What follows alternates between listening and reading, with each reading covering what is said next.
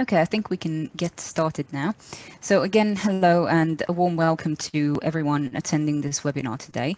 My name is Carla. I work as Social Sustainability and Integrity Project Manager at Global Compact Network UK, and I'm going to be your moderator for the day. So this is the first webinar in the Business Action for Women, Peace and Security series. And today we will be focusing on women, peace and security agenda and how it relates to businesses worldwide.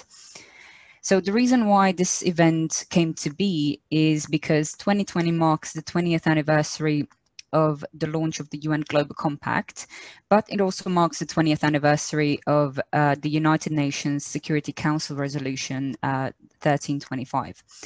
And this resolution established the Women, Peace and Security agenda. And so despite the progress that both initiatives have done over the past 2 decades, the links between the two still remain somewhat unexplored. So this series aims to start a conversation about this and to really bring attention to how businesses can make positive contributions to the WPS agenda. So before we begin with the presentations, I would just like to draw your attention to a few technical matters. So if you're having any difficulties accessing the sound or any other technical difficulties at all, please feel free to use the chat function. It should be at the bottom of your screens, and I'll do my best to help. And if for some reason you're having issues joining the audio, it might be, you might wish to try listening into the webinar via the phone dial-in details we sent you an hour before the webinar. And in addition to the chat box, this webinar also features a Q&A box, which you can use to ask our panelists any questions you may have. So just to flag, everyone attending is on mute, but you are welcome to send in your questions and any remarks through these two boxes. So we have a great lineup of speakers today, so let me just introduce everyone briefly. So on the line today we have Nicola Popovic, Maha Abdallah and Michelle Breslauer. So Michelle is a senior manager for governance and peace at the United Nations Global Compact, and we're very happy to have her on the line today supporting the UK network. And she regularly encourages businesses to adopt sustainable and socially responsible policies. Michelle has spoken extensively on a range of issues related to peace, security, terrorism, justice and development in a number of fora, including the United Nations and the World Bank, as well as different think tanks, conferences and universities. And we also have 2 independent experts on women, peace and security and business and human rights with us today. So Nicola is the co-founder and director of Gender Associations, which is a consultancy firm with a network of over 200 experts on gender, peace and security issues worldwide. She has worked as a gender specialist for 15 years in multilateral organizations, civil society organizations, and governmental bodies. And her thematic experience includes policy development, capacity building, action-oriented research, and monitoring and evaluation with a focus on gender, peace, and security. And she has also led and coordinated programs and projects that specifically focus on the private sector and gender-sensitive security sector reform. And last but not least, we have Maha Abdallah with us today. So Maha is an international advocacy officer at the Cairo Institute for Human Rights Studies, which is an independent regional NGO that aims to promote human rights in the Middle East and North Africa. She previously worked as senior legal researcher and advocacy officer at Al-Haq, which is a Palestinian independent NGO, and her work there largely focused on business and human rights and corporate accountability in situations of conflict.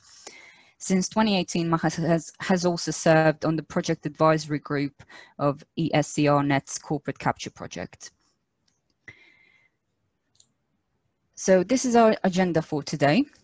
So after a brief overview of the UK network, which will be presented by Steve Kenzie, the Executive Director of the UK network, our three panelists will take the floor.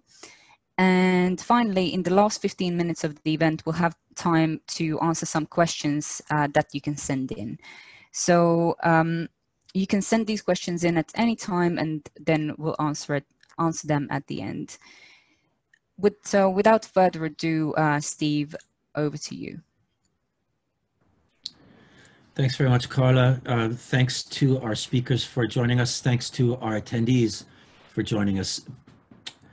We always, while obviously Global Compact is very familiar to many, it's not familiar to everyone. And so we're going to just take a moment for those of you that are perhaps not already participating in Global Compact, just to give you a little bit of information about our initiative and encourage you to get involved.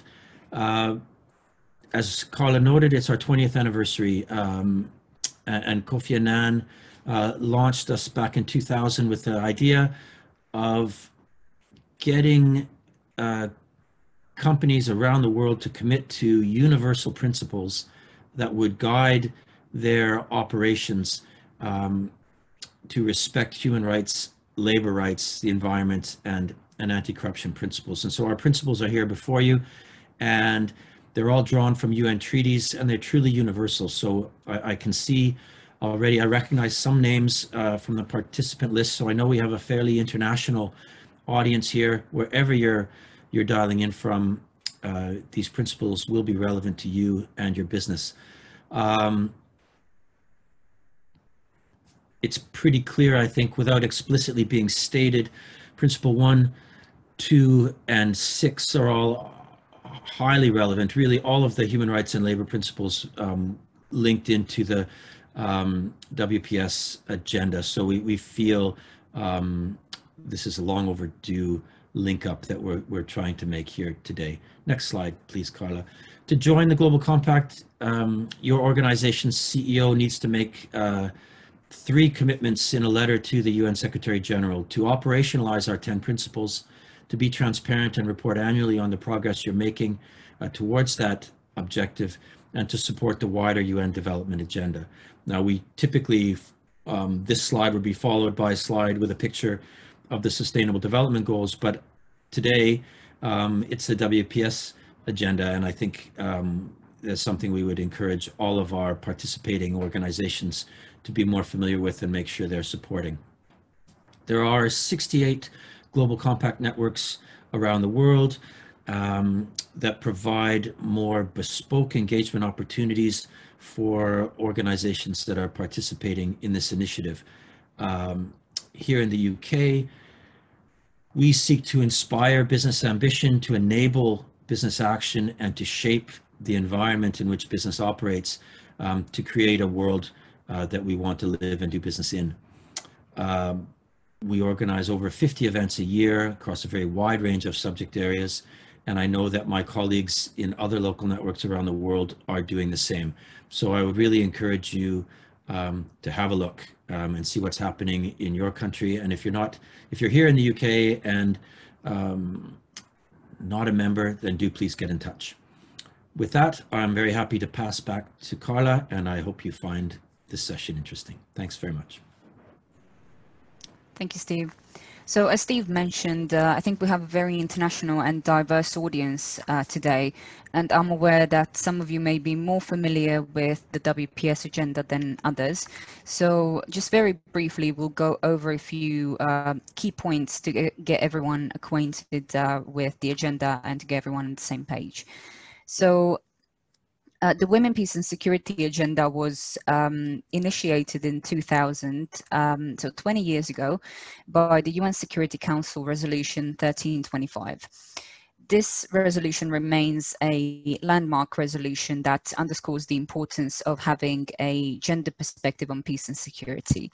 And since this moment, about 9 other Security Council resolutions in this framework have been launched, and many civil society organizations and activists all around the world have been advocating for the full implementation of this resolution. And a growing number of member states as well have been developing their national action plans for implementing 1325. And each year in October, the Secretary General submits a report on the progress of its implementation. And finally, the 4 pillars that that this agenda is often described in terms of are participation, protection, prevention, and relief and recovery. But I think I'll leave Nicola to speak about this in a little more detail. So next up, we've got Nicola's presentation. So over to you. Thank you so much. You can immediately go to the next slide. I'm really delighted to be here, and I will just outline very quickly the 4 pillars of the Women, Peace, Security agenda. So participation of women in peace processes and in all levels of peace building, but for example, also as the last resolution on women of the Women, Peace, Security agenda that was adopted in August this year focuses also in peacekeeping. Like from the pillars, there's a quite a weight on the participation pillar, also due to studies that have found that, for example, when women participate in peace processes, the likelihood that these peace processes are more sustainable is a lot higher, but also efficiencies, for example, in peacekeeping operations increase when there's more gender and gender balance, but also more diversity. And peace-building initiatives seem to have a longer lasting impact. The other very heavy pillar of the Women, Peace, Security agenda is the protection pillar, and it focuses largely on the protection from sexual and gender-based violence.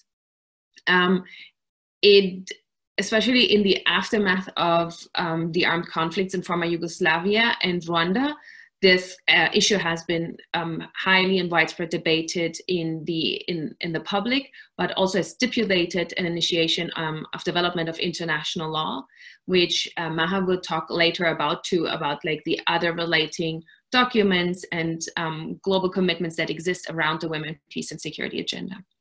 One of the pillars that has less weight is the prevention pillar. Nevertheless, I believe that especially in this year, where we have faced not armed conflict in all of the countries, but a global health pandemic, a global crisis, the prevention pillar and what it means to work towards stable and peaceful societies and the relevance of gender roles and recognizing and the gender dimension to unequal power relations, but also to conflict potential has become very apparent and important. The last pillar is the relief and recovery pillar, that focuses to a large extent to humanitarian relief and action and the importance of a gender perspective there in that area. We can go to the next slide, please. So while the Women, Peace and Security agenda, which is by now a whole set of resolutions that is embedded by another provisions and commitments of international law, while this agenda has been largely addressed the responsibility of governments and nation states to implement certain provisions, there are a large number of actors that also have a role to play. So the implementation, for example, has been done systematically by the United Nations and international organizations, including NATO, including regional organizations such as the EU, who have developed action plans, indicators, comprehensive approaches, and tools of measurements. By now, there are over 80 nations that have developed national action plans on the resolution 1325 and the fellow resolutions to implement the Women, Peace, Security agenda systematically. And there have been a large number of civil society organizations that have pushed for this agenda to happen and to go to the Security Council, but also that keep governments in check if the implementation is really happening, and who work a lot on the very central issues on the ground, who work on gender equality initiatives, from shelter for women who have suffered sexual and gender-based violence, or men who have suffered sexual and gender-based violence in and outside armed conflict, who try to engage different communities into dialogue in post-conflict situations, and so forth. There are a lot, like civil society plays a large role. But as part of civil society, of course, the private sector can play an even bigger role, as it is playing already. Of course, the private sector has an impact on all our lives, and therefore in all our lives and all our stages, on our identities, how we identify as male, as female, in different, in our social class. It plays a role how we are seen, how we feel ourselves, and how we connect ourselves with certain qualities, with certain factors. And so there is a very strong relationship between the private sector through its products, what is like available on the market, to whom it is marketed for, how it is outreached to whom, what is invested in and what not, and how, and who, by that, like how the influence, for example, on how we relate to each other and how we identify, therefore has also, the private sector and the products and its positioning in the market has also an impact how we see ourselves in relation to others, and therefore how we establish gender relations, how we establish dynamics among ourselves, and therefore has an impact on and a potential to influence conflict development, but also peaceful development. I would go into some examples how that could look like, but just to imagine, for example, if products are made like for men or women and they come in a certain size and a certain color with certain connotations, underlining certain characteristics, certain professions, for example, dolls for women that only work in certain professions, or toys for boys that only stipulate certain areas of development. These have an enormous influence on how we see ourselves and how we envision ourselves. And it can have an enormous impact how we feel included or excluded in society. And therefore it can have an enormous factor, like an influence on how the potential of conflict among ourselves is stipulated through almost any private sector product. And there I include like from big corporate companies to small business owners. And of course, the organizational culture inside the organization plays another role. Who's promoted, who's hired, who's taken seriously within our organization, what happens when there are unfair treatments against certain people based on certain characteristics. So I think there has been a large shift in the last years, about the role of the private sector in terms of corporate social responsibility, in terms of global principles, such as from the UN Global Compact, also on gender equality, but also what is very striking that in the last year, consumer attitude and awareness has risen enormously. So issues like child labor, sustainable production, environmental impact have become very high on the agenda. But also in terms of organizational culture and etiquette, issues like sexual harassment, sexual exploitation and abuse has been increasingly put out into the public. If we remember, for example, campaigns like Me Too. So there's a huge shift of awareness and the role that companies play and can play, and that goes much beyond the mere production of a certain product. And of course, there are companies like, for example, ourselves that work directly on women, peace and security related services or products. Next slide, please. So what are good practices, or what can be done in terms of engaging into the women, peace and security agenda and make a change? So one, of course, is the self-reflection and the societal impact each company has. So how is my product actually affecting different people? How does it make different people feel? Are we only targeting a certain type of culture? Do we establish certain hierarchies, or are we saying like this is like how do we design, who do we design a product for? Then also, for example, then I want to jump to the last point here. It's also how we package a product, about the marketing, the communication. Who do we say, who are we using? What faces, what people, how diverse is the commercials that we're producing and we're shaping for? And Then there's, of course, one of the good practices I wanted to highlight. We have done a study with a Global Network for Women Peace Builders, looking into costing and financing specifically on women, peace and security issues a couple of years ago. And we looked at, for example, companies like Avon and their foundations confronting violence against women. And there you see a campaign on the slide, but also they have supported a justice center at the Cornwall University for women's rights in particular. So there's a lot of, like there's one, another entry point towards women, peace, security is through charities, through foundations, through specific programs that look into the empowerment of women, for example, or such as Cisco that did direct investment in conflict, post-conflict societies in Rwanda and in Palestine, for example, where they were saying, okay, we look into specifically creating employment and job opportunities in post-conflict situations, creating perspectives and economic empowerment in that sense in situations where they're almost most needed.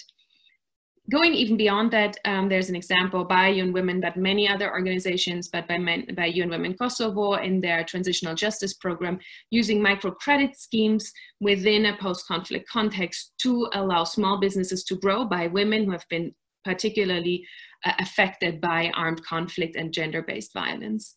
But of course, confront like the organizational culture and principles, how an organization reacts to cases of sexual harassment through, for example, codes of conduct, leading by example, putting women in decision-making positions, and maybe women with of different shades of color, with different sets of abilities, from different backgrounds.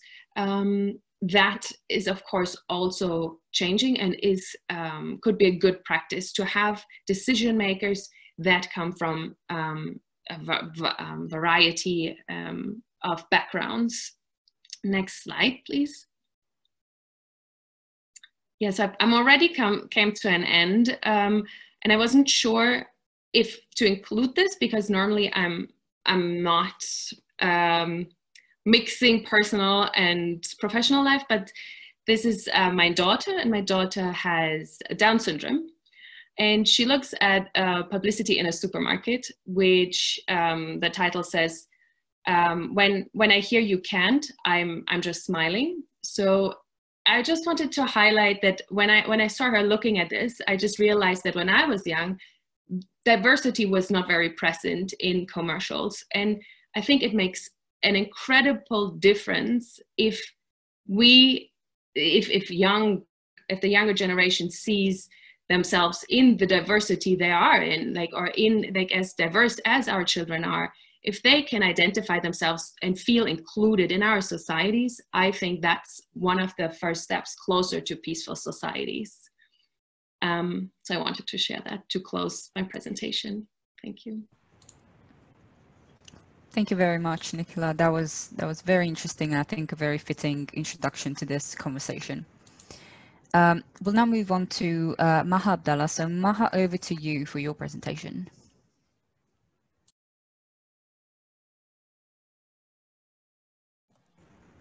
Thank you so much, Carla and Nicola, and thank you for putting together this important webinar as well. In my presentation today, I will give a brief overview of how corporations undermine human rights in conflict-affected areas, including women's rights.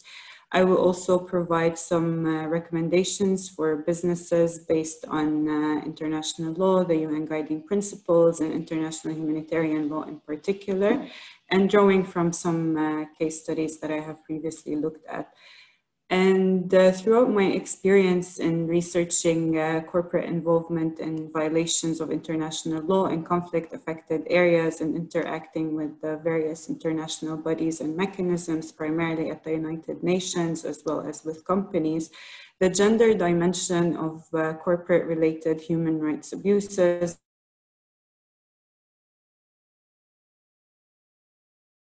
So, for example, as part of the collective efforts by civil society through the legally binding instrument at the United Nations, it has been necessary to emphasize that beyond direct violence and unjust structures, corporate actors, through their activities and relationships in conflict-affected areas, do undermine women's economic, social, cultural, civil, and political rights. They drive militarization and violence in some instances, and they intensify patriarchal norms. So in this respect, it has been crucial to ensure that a gender-responsive lens is adopted throughout such a forthcoming treaty, but also more generally, to allow for the protection of rights and access to remedy without any discrimination. And unfortunately, corporations, both at whether national or transnational corporations, have an infamous record of taking advantage of instabilities and ongoing conflicts to expand activities and to make more profits. This is also because business activities in this context are usually poorly regulated and lack the appropriated and effective mechanisms of accountability, but also lack a redress for victims. Meanwhile, we have women, whether in conflict or in peace times, who face extensive discrimination, entrenched systems of gender inequalities, racism, patriarchal domination in different ways, and thereby marginalizing them and undermining their rights, and as well as their well-being and safety. And when we look at conflict-affected areas, women and girls are particularly vulnerable to the numerous conflict-related violations and do suffer heavily from the consequences of conflict. And despite different attempts within the international framework, including, for example, the UN Security Council Resolution 1325, women are not only continuously being excluded from peace agreements and political negotiations, but they also continue to be discriminated against within work environments and disproportionately affected by corporate-related abuses. And this results in poor and dangerous labor conditions, lower and inconsistent wages, increased vulnerability to harassment, physical abuse, and sexual violence. And again, in conflict-affected areas, such injustices against women are even worse. And then when looking at areas of conflict, we like with the private sector, it can and has indeed undermined women's rights in many ways through their activities and relationships. And it has often rendered the private sector to either be involved in and or perpetrating actions that violate human rights, which are also women's rights. And these range from infringing on the right to self-determination, access and sovereignty over natural resources like land and water, to property confiscation, restricting freedom of movement, the right to health, work, and access to livelihoods, the right to adequate housing, and violations that stem from environmental impacts and destruction, as well as gender-based and sexual violence. So the actions of irresponsible businesses in conflict-affected areas could and indeed have resulted in instances of displaced communities, violent evictions, destruction of resources, which do impact women disproportionately as a vulnerable group. And there are different ways through which the private sector could try and alter this reality for women and girls around the world and help advance the women, peace and security agenda specifically, but also more broadly, which is very critical at a time when the world is facing a lot of challenges ranging from ongoing and prolonged conflicts to climate change and pandemics. And the most direct way, in my opinion, to do that would be not to contribute to further infringements in situations of conflict, including on women's rights. And in the next few minutes, I will address some of the steps that companies and the private sector could and should consider to implement in conflict-affected areas in order to respect human rights and women's rights. I will, of course, not be able to cover all possible actions or the ones that I propose extensively, but these are some of the points that I thought would be worth highlighting today.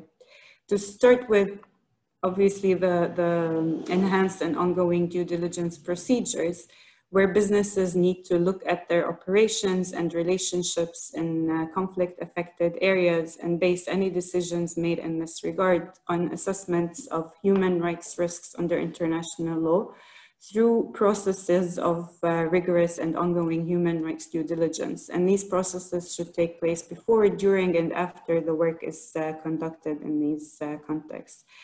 Unfortunately, in many of the instances, such processes are often lacking or non-existent with corporations in conflict areas due to varying reasons. And in doing so, in conducting a human rights due diligence procedure, businesses need to evaluate actual and potential adverse impacts that their activities may cause or contribute to in that specific setting. Businesses also need to determine whether and how they may be able to positively contribute to the development of the conflict-affected area in question in a way that is consistent with the rights of the communities or populations or inhabitants of that specific area, their need and will, and without infringing on their rights, including the right to life, health, security, privacy, and others. And such a process, of course, must incorporate a gender-responsive lens that would give special attention to women and girls who often face heightened risks of violations of human rights in such settings. And here it is important that businesses acknowledge and accordingly act to the fact that business-related human rights abuses do not impact everybody in the same way. Different groups, including women and girls, are impacted differently and disproportionately and face additional barriers to justice due to already existing structural forms of discrimination and inequality. And as a first step, part of any company's enhanced human rights due diligence is to acknowledge and understand the context in which it's operating in. And this is important to knowing that what their responsibilities under the relevant laws are in this case, or in the case of conflict, particularly international humanitarian law. It is important to understand the specific context as well in order to understand what are the specific impacts and ramifications of their activities on the specific categories and people and groups. And companies as well need to know and recognize that international humanitarian law does also apply to them and that they would need to respect it in these situations.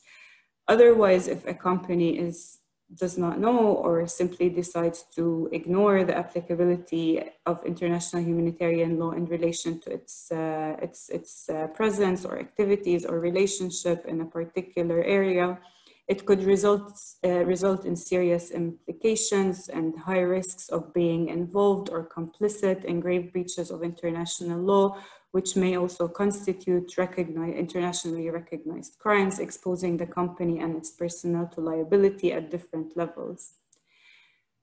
And more concretely, some of the additional practical steps of enhanced human rights due diligence by corporations would include simply not to pursue operations in situations in which due diligence cannot be conducted or guarantee that they will not be complicit or contribute to violations, grave breaches, or crimes. I mean, if a business is unable to prevent or mitigate adverse impacts and cannot use or increase its leverage to do so, then it should consider terminating its operations or relationships at all. And then companies should also consider urgent and immediate preventive measures, divestment and disengagement policies to avoid involvement in or contributing to human rights violations throughout their activities and relationships, carry out meaningful consultations with the relevant stakeholders, including affected communities and marginalized groups such as women, and ensure that free, prior, and informed consent of indigenous peoples as well before starting any project and activity. And then maybe two other final practical recommendations would be for the company to seek advice from the home or host state or both, and credible organizations about the potential implications of their activities in a particular affected area, conflict affected area. And lastly, to track the effectiveness of the company's response or measures to the human rights impacts of their activities. And I will conclude by saying that the private sector does have the power to fuel a conflict and sustain it, or it also has a power to exercise its leverage and powers to end it and contribute to a durable peace instead. And the private sector generally does have an impact, and a major one too, when it comes to conflict and the rights of the people subject to a particular conflict, including for vulnerable groups like women. And there are many ways that businesses could apply a do no harm principle and be even in the do better category. And in doing so, the private sector will help to ensure that the lives, rights, and human dignity of people, including women and other vulnerable groups, is protected in times of conflict, where there is already so much dehumanization, violence, and impunity. I will stop here, and if there's any questions, I'm happy to answer them. Thank you. Thank you, Maha, very much. I think this point about not doing any harm, but also doing better is really fitting for this session in particular. We're now going to go over to Michelle. Michelle, please feel free to take the floor. Thanks so much. And I agree with you. It was a nice compliment to have Nicola and Maha's presentations back to back to give a good overview of some of the issues, both from the perspectives of human rights, due diligence, and doing no harm, and also which positive contributions business can think about making towards inclusion and inclusive business practices. I'm going to speak maybe a little more informally. I am representing the UN Global Compact, so that's our headquarters office in New York. And I work on the programs team where we cover a range of different issues. So we work with businesses at the global level, working between the UN, normative frameworks and companies, and also with our 68 local networks around the world that are really convening, as Steve said, at the local level. And so to that end, I have a unique vantage point, I think, of being able to see really how businesses are trying to engage in public policy mechanisms, in global governance structures, but also provide some content area support to our local networks that are really working on locally driven dynamics, regulations, policies, and sustainability measures. My portfolio covers governance and peace issues. So I'll speak a little bit today more about ways that you can engage with the UN Global Compact on some of these issues.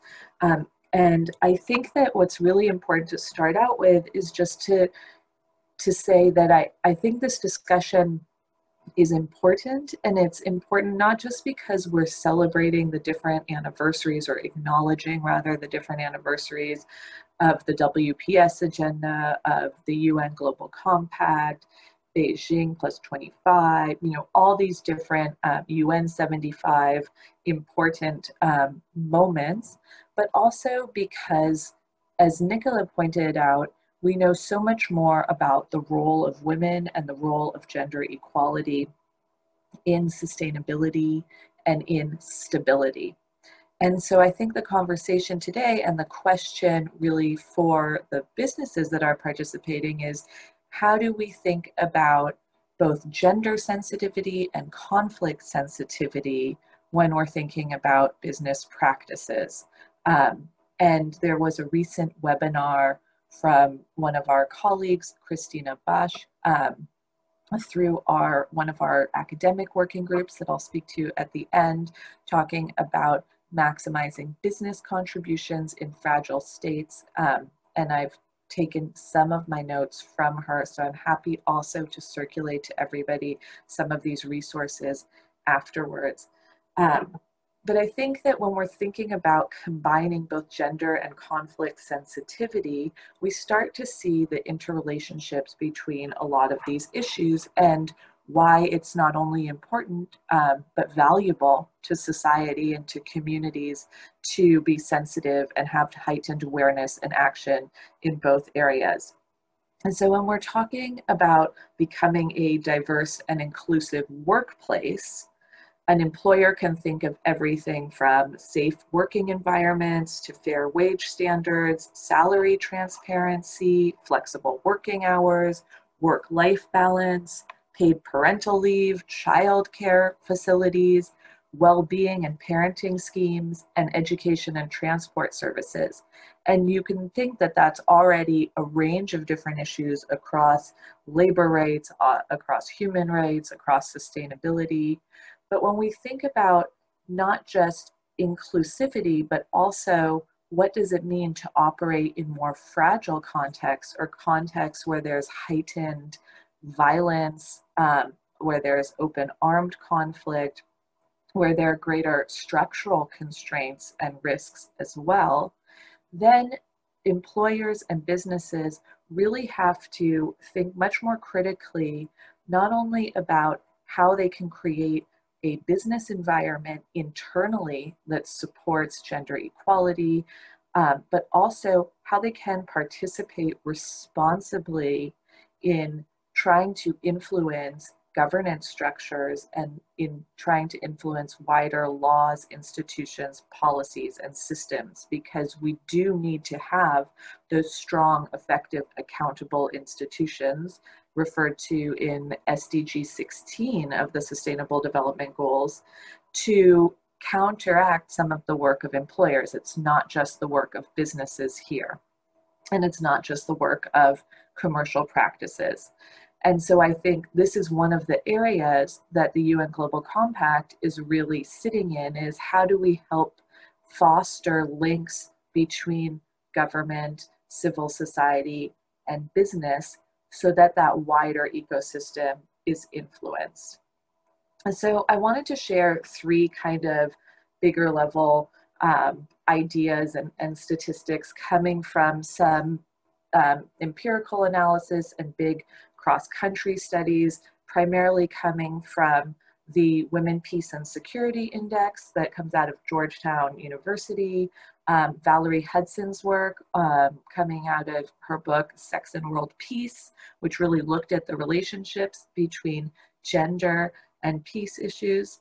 And from my previous organization, the Global Peace Index, the Institute for Economics and Peace, you know, what does some of the analysis show about these relationships, and why is that compelling, particularly for business?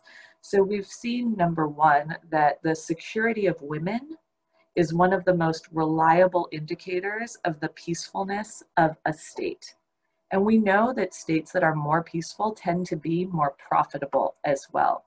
So from a commercial perspective, from a sustainability perspective, these are important. And we see that where there are higher levels of gender inequality, whether that's financial, whether it's in terms of employment, areas where there are higher levels of domestic violence, that's correlated with greater risks of violent conflict in society, which also is disruptive to the economy. And then finally, we know and we can see that women and men have very different experiences of safety, of war, and of crisis. So for instance, when we're thinking about safety, when we look at Sustainable Development Goal 16, one of the indicators is how safe do you feel walking alone at night? And men and women have completely different experiences here.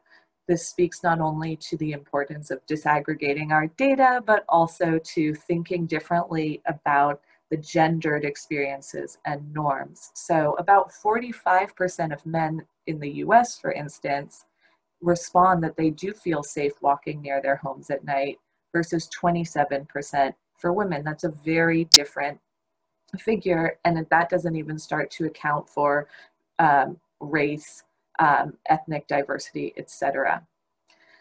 We know that, for instance, in crisis, women are disproportionately affected. Look at some of the statistics around domestic violence going up in the pandemic with everyone being at home. Look at the fact that care-related tasks tend to fall majority on women. Their ability to participate in wider decision-making processes is reduced if their home responsibilities are increased. They're experiencing conflict and war differently. And this speaks a little bit to some of the prevention pillar that Nicola mentioned. And she mentioned also that in countries where there are peace processes, those peace processes are much more likely to be effective, implemented, and sustained for the long term when women are involved. So that inclusion element is particularly important. So I wanted to offer two examples coming from Colombia. The reason that I'm sharing two from Colombia, from companies we work with and from our local networks, is because not only was there an armed conflict, there still is, there was a peace agreement signed, we also see high levels of interpersonal violence, gender-based violence. So we can see a lot of different dynamics in Colombia and some interesting examples as well, not only from our networks, but our companies working on these issues. So the first example is thinking about Nestle. Most people are familiar with this company. One of their main factories in Colombia experienced over a 1-year period 5 employee deaths. This did not come from inside their operations, but from the community. And so Nestle in Colombia started thinking much more proactively about how they were going to invest in peace building efforts and violence prevention efforts for the safety and stability of their employees, but also the community in which their factories and their operations were located. So they have a range of initiatives. I'm not going to go through all of them, but one of them is the creation of an observatory looking at the different causes of violence in the region. And they're working with academic experts in Colombia, they're working with civil society and NGOs, and they're working with local government, police, attorney, prosecution offices to include all of these different viewpoints within this observatory to gather evidence and data, and then to help make recommendations for public policy based on that information. And so one of the key parts of the observatory is also to include the Office of Family Services and to pay attention to how violence is affecting women and children as well. So that is built into that plan. Another example is coming from our Colombia local network, so the equivalent of the local network in the UK. And they were collecting best practices from their network around contributions to Sustainable Development Goal 16 and Sustainable Development Goal 5, which is around gender equality. Carla showed us in the beginning. And so a natural gas company in Colombia wanted to help invest in building the political participation of women to help build peace in a very turbulent region affected by armed conflict there. And so the objective was that basically they wanted to increase the percentage of women who were either running for or elected to public office. Because, as we know, having more equal numbers of women in positions of leadership and as elected officials does tend to be correlated with more peaceful societies. So only 13% of people elected by the popular vote were women in this region. And this company created a network with a group of civil society partners to promote political participation with a gender lens, training 900 women through workshops, through forums, through events, to help encourage them to participate, to help reduce the fear of being stigmatized because of their participation or discriminated against, and to help influence their participation in this process. So I can see that in terms of impact, during the 2019 elections, they went from 3 to 8 mayors out of 42 municipalities. And so we're already seeing some uptick there. And so I just wanted to share those examples. Now, how can you participate via the UN Global Compact? There's a few different ways. So one is through working on our women's empowerment programs and our gender equality programs. And those come in two forms. The Women's Empowerment Principles were launched 10 years ago by the UN Global Compact and UN Women. And they're a set of principles that offer guidance to businesses on how to promote gender equality and women's empowerment in the workplace, marketplace, and community. And so companies can sign up to the Women's Empowerment Principles. There are currently 39 CEOs and over 3,600 business leaders that are signed up. And participating companies of the Global Compact can work through their local networks to also engage in target gender equality, which helps provide training and setting of ambitious targets on women's participation and representation. And so our UK local network is one of the networks that is working on this program. We have 19 countries in total that are working on target gender equality. And so those are really focused much more on the women's participation.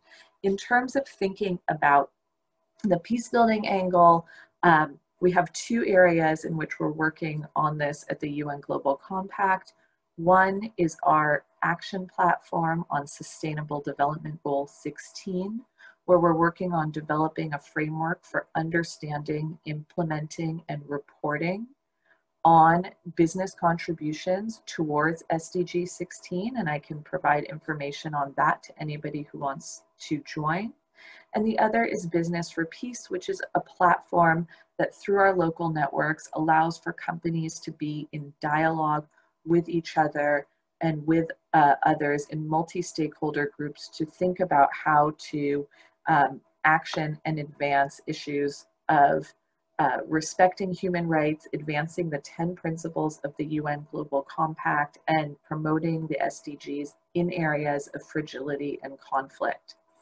And then finally, we do have our prime working group for academics on Business for Peace. And so that's a smaller group of academics and some NGO researchers who are looking at research around these issues. So those are a number of ways that you can engage. I'm happy to provide more information, but I think what's particularly important is to think about the fact that these issues are not distinct unto themselves. All of them are related. So you are engaging through Business for Peace on SDG 5 and gender equality. And in turn, if you were to sign up for the Women's Empowerment Principles, you would also be influencing Business for Peace in your own way too. So thank you very much, and happy to take any questions. Thank you very much, Michelle.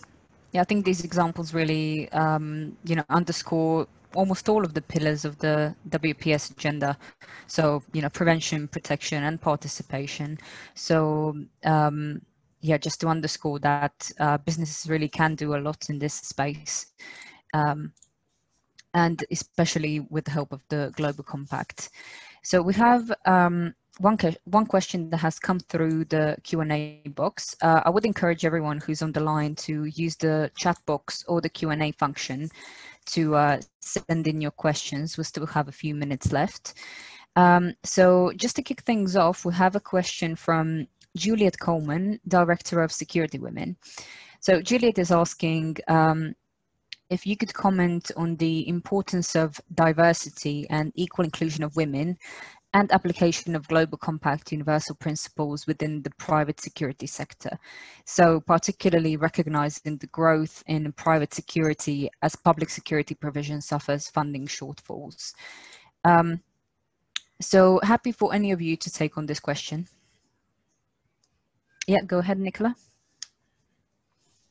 Yes, thank you so much. I think this is a very big topic, especially if we consider that security should be maybe a public good, defending human rights, the rule of law, serve as like for all citizens. If there is shortfalls in funding of the security sector, the public security sector, the result is often corruption, as the individuals working for the security sector cannot sustain their own families which undermines the rule of law, and undermines the role of the security sector, but also it can lead to a vacuum, so that then private sector companies are put in place to fulfill a role that the public security sector should play.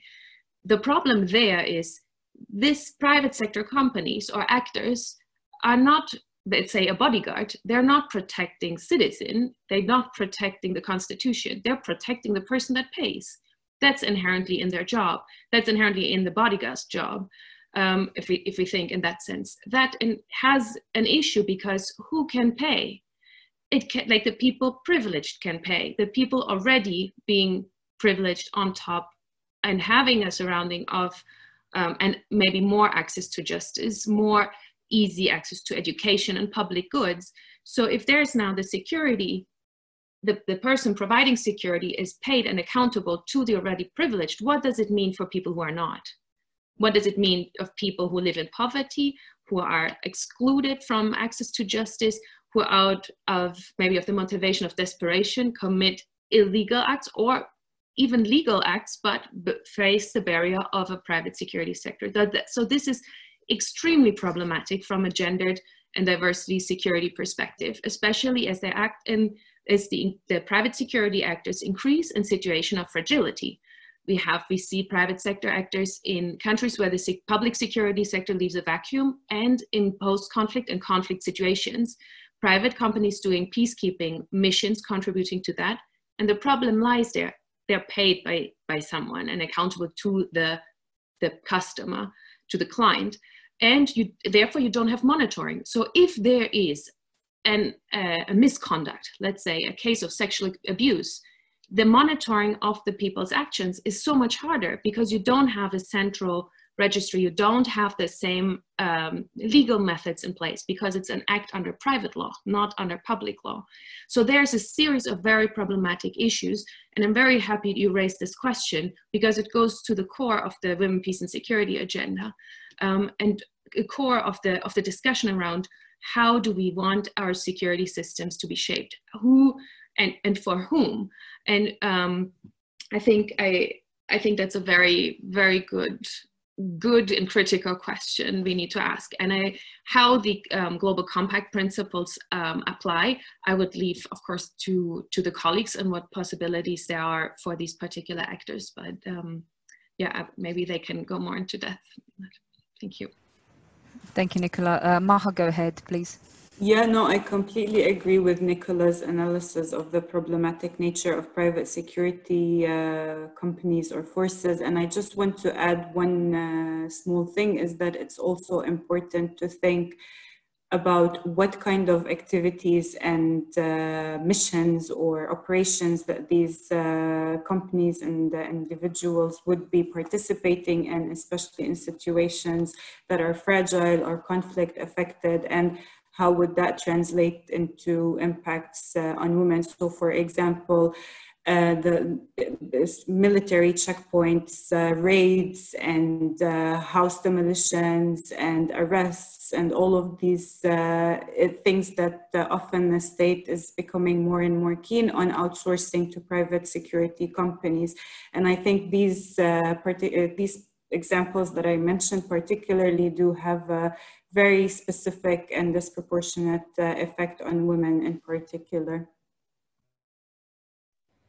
Thank you, Maha. Michelle, did you want to comment on any of the Global Compact principles that can be applied in this situation? The Global Compact principles are still high level enough and reflecting, for instance, the UN guiding principles on business and human rights, that they don't translate down to a sector specific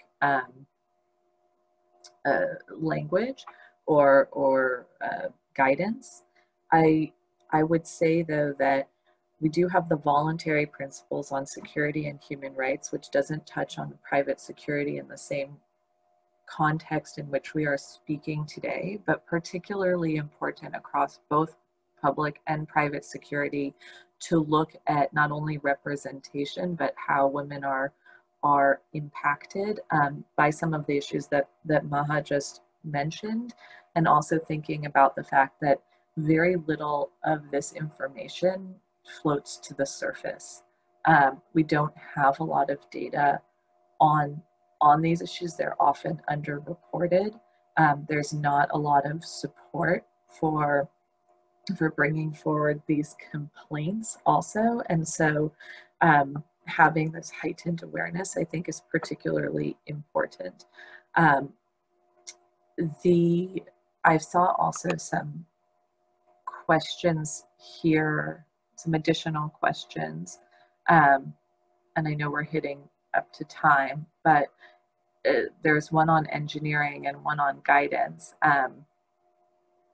And just to say to the question on additional guidance, I think that, you know, Nicola is probably well able to answer this question, as I believe this is what she does from a consulting perspective, but also very happy to send through some additional resources in terms of leadership and best practices. I can compile some of those as well for the follow-up to the webinar, and sharing some consultants also specializing in this area. Thank you, Michelle. That would be great. So like you mentioned, we have come to the end of the webinar. So if any of you, our panelists, need to leave for other commitments, do feel free to do so. But I'm wondering if any of you are available, so we can steal you for a few more minutes to answer these two questions that have come in. Great. So as Michelle mentioned, Dawn has sent in a question about, so she wonders how the engineering sector can engage effectively with the WPS agenda and the empowerment principles in ensuring that they build a world, including infrastructure, products, etc., that mainstream gender. And she says that currently there is little crossover, but there is a lot of common ground. So again, happy for any of you to take on this question. Yeah, Nicola, go ahead. Well, I'm not an engineer, and I know engineering can be such a wide range of topics, but as a general suggestions that is given to a lot of different companies or institutions is by having diverse teams and by seeking information from different people that are differently affected by whatever is done, can already give an insight. For example, if there's a well built or access to water, if only one part of the population is asked, let's say men who work in a certain area, then maybe the women who are responsible to fetch the water, or who are dependent on clean water for, let's say, any shores, then there's a mismatch between the target population, for example. Or it could be something like architectural designs of bathrooms. There has been a study, I think, in the US on the usage of bathrooms, and the big riddle why there's always a queue in front of the women's bathroom. And there was a study done saying, well, women, go oftentimes with their kids, so that it takes more time. Women take longer in the process. And so it just makes much more sense to build more space in the cabins for the women when they enter with small children, to have more spaces. And like this could just make the whole, like tourist sites, so much more effective, for example, or public buildings or anywhere. And this is, I think, and I don't even know where the engineering component comes in there, but just to say, if you ask the women, like, what is, like, or observe, like, why is it different? Why, or you find these things, like, and asking, okay, what is happening? Like, okay, they go with their families, the timing, or like what else is done, like, for example, changing diapers, breastfeeding room, whatever is done in the certain area that goes beyond what let's say the like male counterparts are doing, then that gives could improve just significantly. Women and men and diverse people in decision making are having a say, having input. Analysis that disaggregates the data by male, female, and several categories relevant, I think, are some of the steps that are quite general. Also in terms of product design, we think about, let's say, from medicine that is designed mostly by men of a certain body size, weight, and so forth, and therefore, for example, not as effective or partly even overdosing women who have less body weight and so forth. So there are some discrepancies where a gender perspective in other products, like the engineering sector, but I'm thinking also like medicine, pharmaceutical industry, where it has not been thought through about the differences that are among us that are measurable. And by taking these measures and by analyzing the customers and taking these diversity factors into your data, just can make such a difference. And I think that's I think could account for some of the engineering parts, but yet again, this is absolutely not my area. Thank you, Nicola. And just because we're running almost 8 minutes over time, I think I'll just conclude with the last question from our attendees. So Simon has sent in a question. What guidance would you give to businesses looking for guidance, leadership, or best practices in terms of resources available to help them? Are there consultants specializing in this area or a resource for best practices? So maybe just one last comment from each one of you on the best guidance, best examples, or Nicola, I'm sure you'll have something to say on this bit about consultants and best practices and leadership. So happy for all of you to give your final remarks.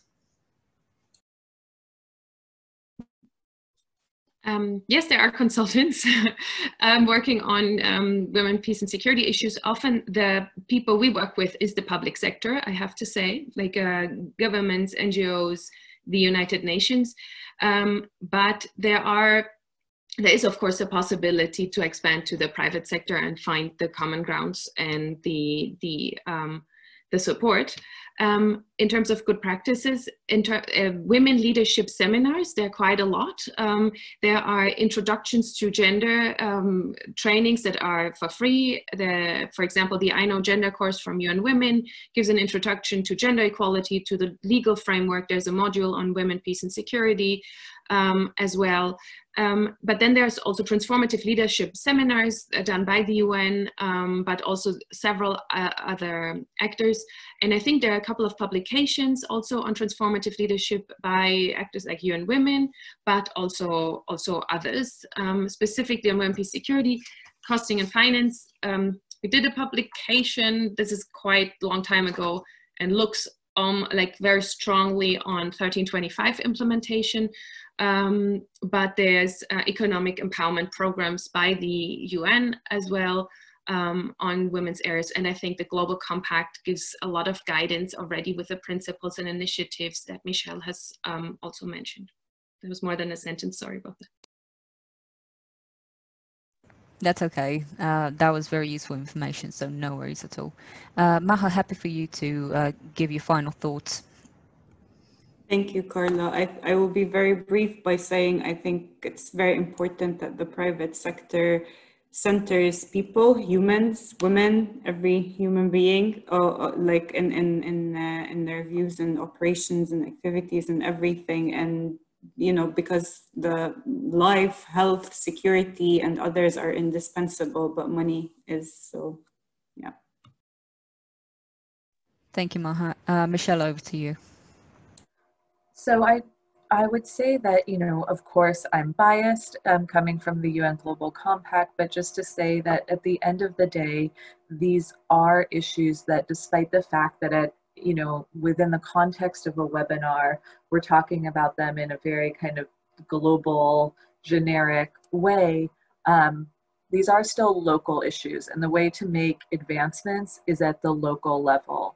And so this is why it's particularly important that the way that the Global Compact is structured is also through our local network. So if you are not participating in the UK network and you are a UK domiciled company, think about joining, because that offers guidance and support, but also think about where your country operations are. How can you engage at the local level with your country operations, and looking for organizations like the Global Compact that can help provide more of a link between different stakeholder groups. These aren't issues that are advanced by one company or one sector. They're certainly not issues that, as we see, are fully advanced by government. So they do require multi-stakeholder participation. And I think that that's where groups and guidance coming from Global Compact and others can help be a resource. So that's just what I would suggest, would be to also make sure that you look where you're operating and how to responsibly engage in those jurisdictions as well. Thank you very much, Michelle. So just to conclude everything, I just want to say thank you to all our panelists today. I think your presentations have been fantastic, and thank you to all our attendees for tuning in. We will follow up with all of these pieces of research that have been mentioned today, and we'll also follow up with the recording of this webinar next week so that you can revisit the learnings from it. So thank you very much. And if you look at the chat box, you can also see the link to our next WPS webinar, and also the website of the Global Compact Network UK, where you can see all of our upcoming events. We have a series on Black Lives Matter and business coming up, and other events in the area of business and human rights that might be of interest to you. So again, thank you all very much for participating in this, I think, overdue discussion. And I hope you all have a lovely day.